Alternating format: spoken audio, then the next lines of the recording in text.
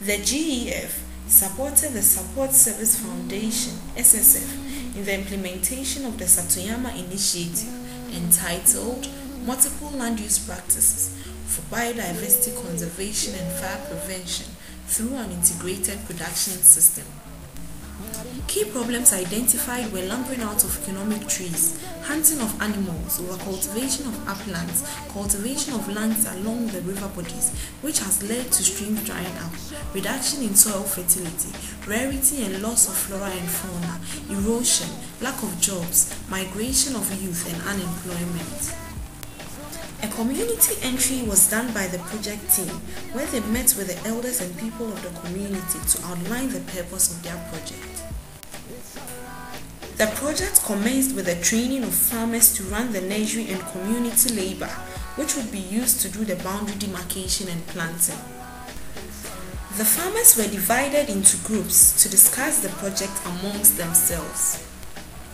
Interested people in the community were trained as fire volunteer squads to assist community labor and were used to construct fire belts in specific biodiversity areas and community boundaries, as well as create green belts to prevent spread fires.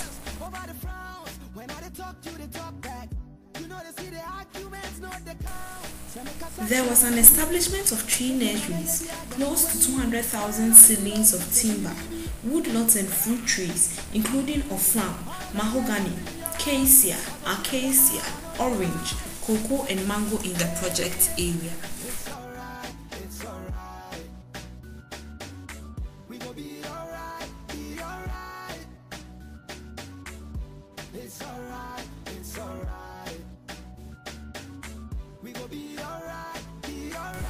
A workshop was organized for women where they were introduced to the microcredit, of which interested participants were supported with 100 Ghana cedis each to help them invest in livestock farming and trading.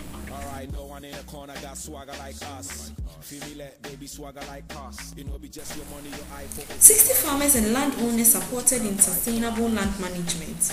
The project introduced the farmers to organic agriculture through training in compost preparation and application. 50 hectares of degraded land on the slopes were replanted.